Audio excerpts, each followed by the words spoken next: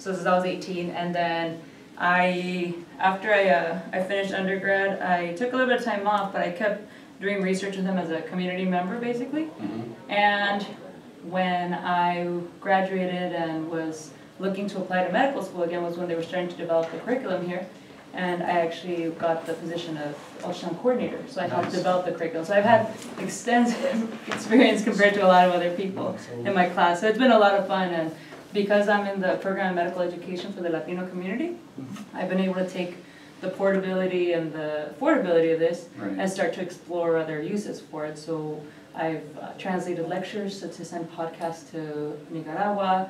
I've helped floating doctors as well to translate some to train their midwives in Panama. I've been able to do a lot of really cool things integrating both of my interests. That's good.